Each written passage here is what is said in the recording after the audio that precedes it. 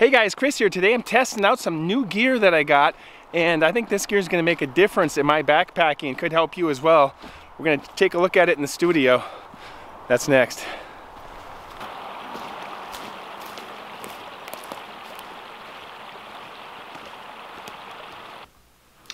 Okay, I love gear, you guys love gear, so we're going to take a look at some gear. I got 5 things to take a look at. These things I bought to kind of make a little difference with my backpacking. Obviously I got gear to cover all my bases, but sometimes you get gear that you want to just kind of give you a little extra, give you a little more comfort, a little more security, a little more something to look forward to. You're hiking down the trail and you got a brand new sleeping bag that's a 10-degree bag, whereas before you had a 30-degree bag, and so now you're not going to freeze at night. Or you got a new tent with extra pockets and a big vestibule on it, and you're really looking forward to this new tent because it's just like something to really make your camping experience better. One of those things I got, and you guys been asking me, hey, base camp, you got to check this out, and that is the Helinox Chair Zero.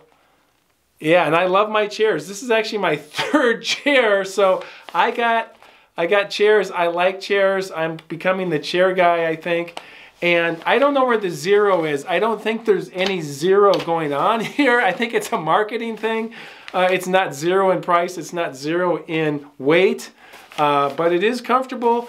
And this comes in at 265-pound capacity, weighs 1 pound, so that's the zero is basically 1 or very lightweight. That compares very well to the REI Co-op FlexLite Air Chair, which is 1 pound. So what's the difference? I think this one, it's designed more stable, whereas here's the difference.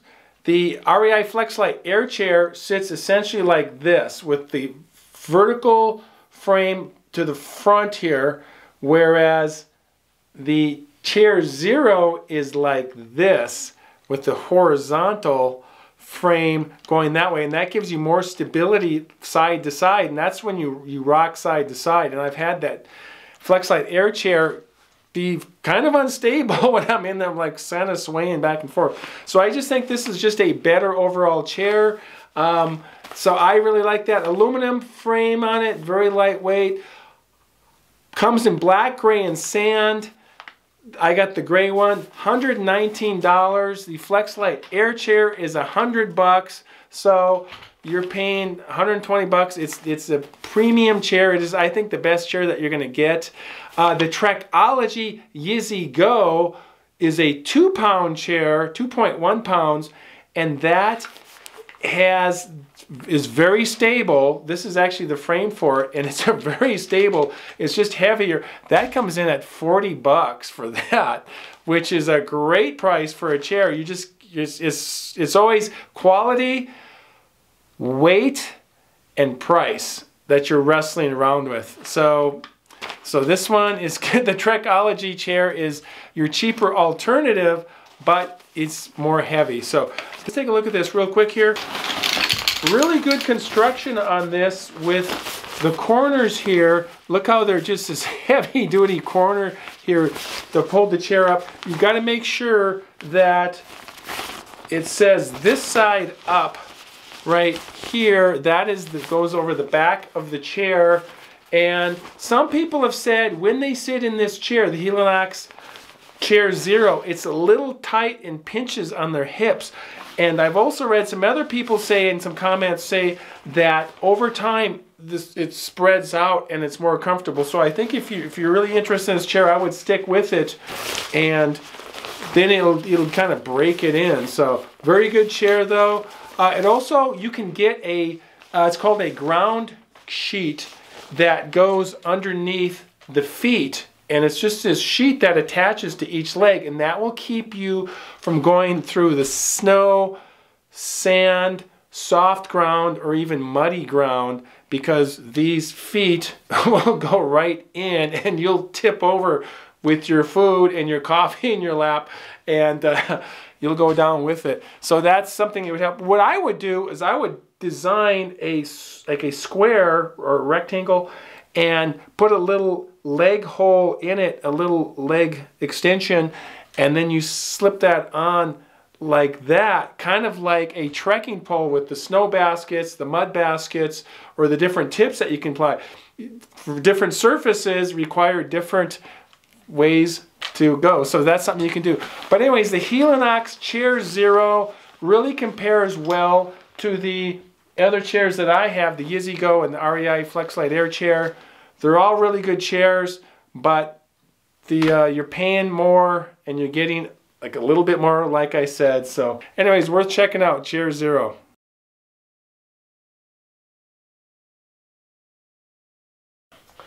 Okay, so the next thing I got is a new knife. I'm always looking for a new knife. I currently have a Swiss Army knife. It's a smaller one. This is a great little pocket knife. It's got the scissors, the knife, tweezers, etc. Works great. I've had hunting knives in the past. This is a Winchester hunting knife. It's a little heavy. It's a little thick and heavy, a little too much. And so I got something in between. I got the Gerber Paraframe. Check that out. This is a 3-inch blade and folds out to about 7 inches, folded out. Stainless steel, comes in at 2.6 ounces. It does have a clip on this side. I like having that, but I don't know if I trust it. I'm the kind of guy that a half hour later, I'll have it on my belt and I'll go, what happened to my knife? It's gone. And it's, you know, when you're hiking, you drop something, it's pretty much gone. So I like that. It does have some thumb screws on it here to help you lock it out. It is a lock blade. I like that. The serrated blade on it right there, that is a really good thing to have. There it is. The serrated blade on it is really nice to have. You can cut paracord with it. You can cut small branches if you need to, if you need that. Really sharp blade right out of the box. It is, like I said, a lock blade. Fits really well in my hand. It's the kind of thing I'll probably end up putting in my hip belt pocket or in the upper part of my backpack. And just a good thing to have for the kitchen and overall backpacking. So this comes in at $22.95. So that's going to be a nice little upgrade for me compared to my other knife, because that's not a knife. Now that's a knife. Don't take that backpack. It's a little too much. Too small. Just right. The Paraframe. Check it out.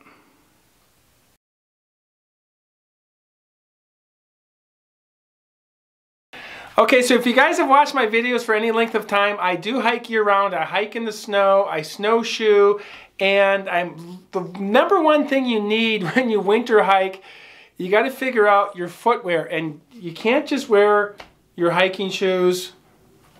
Big clunky sorrel boots like this are just a little too much, too big and heavy. So I like something in between these two, and I found the Nortiv 8 men's insulated waterproof winter hiking snow boots. Very comfortable, very warm and dry. It does have a 3M Thinsulate rated -25 on that.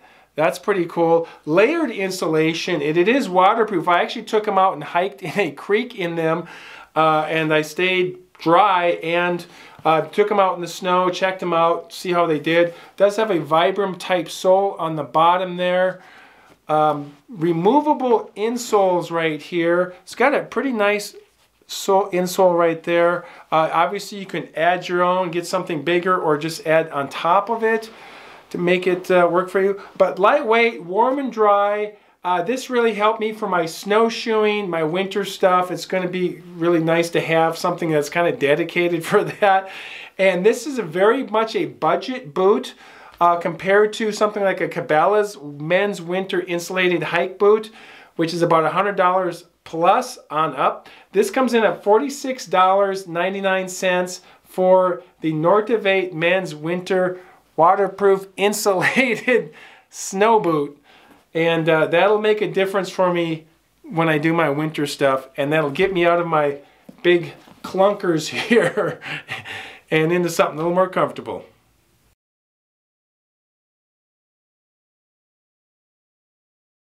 Okay, so when we're backpacking, we all need a way to start fire. I use stormproof matches. Those work really good. A Bic lighter works good, but sometimes the matches get wet. The fluid runs out on the Bic lighter. What do? It's good to have an alternative. I've looked, I found on Amazon, I got a magnesium alloy ferro rod. Check that out. Wooden handle. It's a rod here that's got a magnesium alloy. You scrape it and it throws out a shower of sparks, of molten sparks, onto your tinder, whether that's leaves or paper. I use dryer lint for my tinder, for my fire starter. That works really good for me. It works amazingly. This works really well. This particular one will throw out 12 to 15,000 strikes with it, which is a lot. So, and this also has a paracord built into it here on the holder here. In case of emergency, you can unravel this. Now you got some paracord to work with. Has a wooden handle, 5 inches long. Has a ruler on the actual scraper here, and a bottle opener and some kind of other opener here. But really good thing to have in case of an emergency. You just do it 2 or 3 times, you get really comfortable with it. It's really a lot of fun to make your own fire with something like a ferro rod. There's a bunch of different ones on Amazon. Read the reviews. This is the one I got. It's the RKR Outdoors Ferro Rod.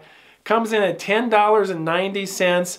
I throw this in my backpack, and my cook kit is just a nice backup and kind of fun to play with when I'm making a campfire in the backcountry.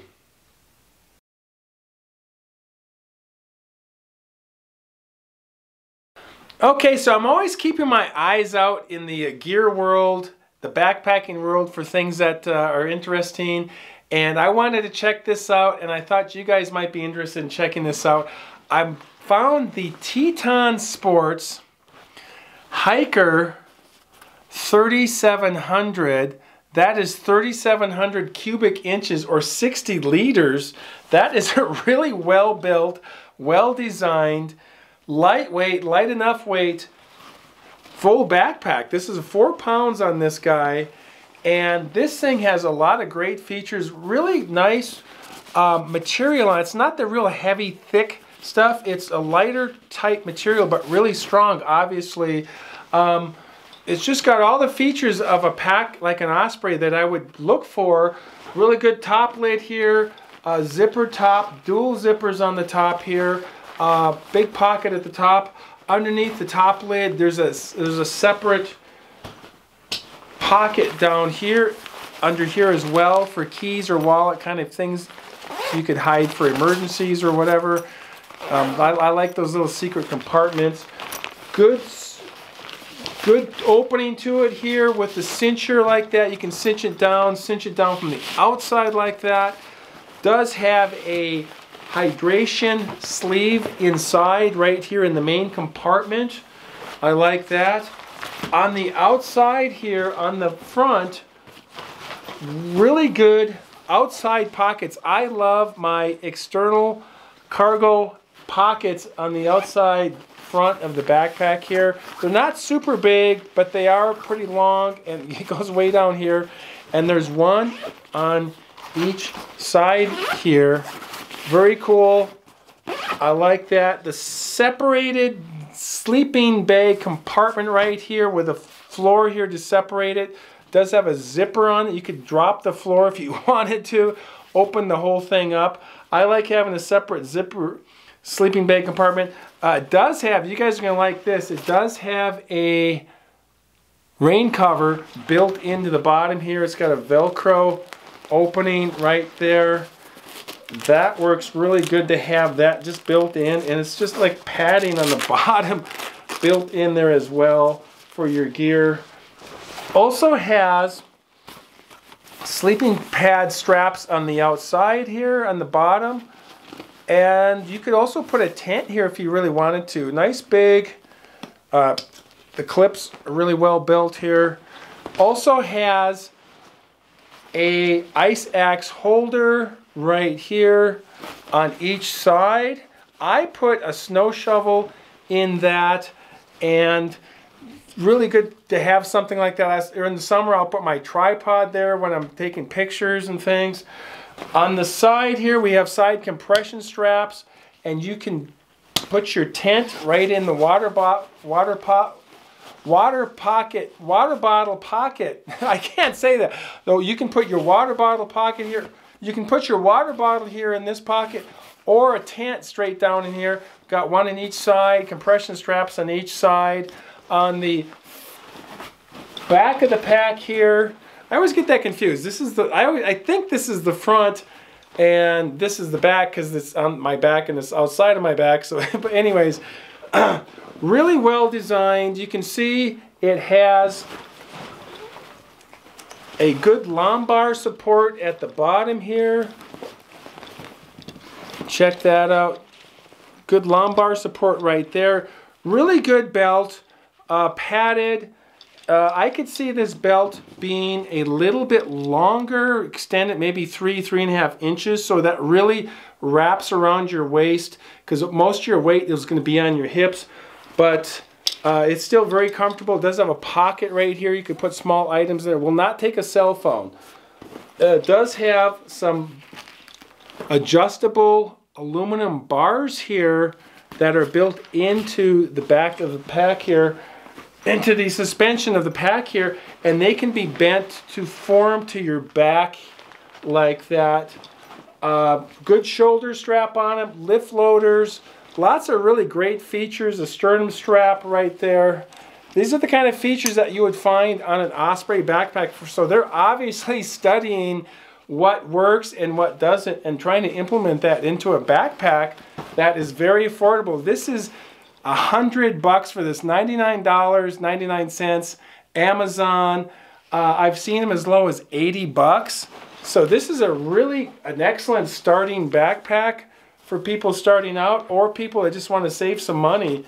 But I'm really impressed with the Teton Sports Hiker 37. It's comparable to the Scout 3400, but that's a smaller. I think that's a 34 is a 50. This is 60, and I just like the material better. I like the design of this as well, but they're both good packs. But something to check out when you are looking for a new backpack and you want to save some money. So look at that, nice and lightweight like that. So, so anyways, check out Hiker 3700.